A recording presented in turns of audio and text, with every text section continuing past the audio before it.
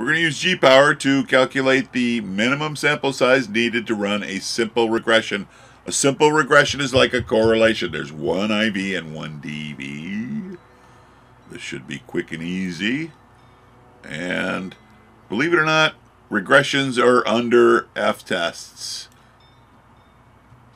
So we go here and down at the bottom, linear multiple regression fixed model R-squared deviation from 0. That is what we use for all multiple regressions. We're going to go ahead and use that.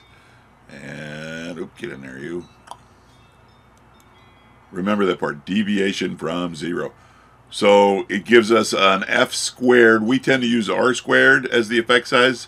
But again, f squared can be easily translated into r squared. We can figure out what's what. And then the critical alpha is always 0.05. Change the power to 0.8 because we can. And there's only one predictor. In a simple regression, there's only one predictor. Click calculate. And that means we need a minimum of 55 people to run a simple regression. That's it. MGZ out.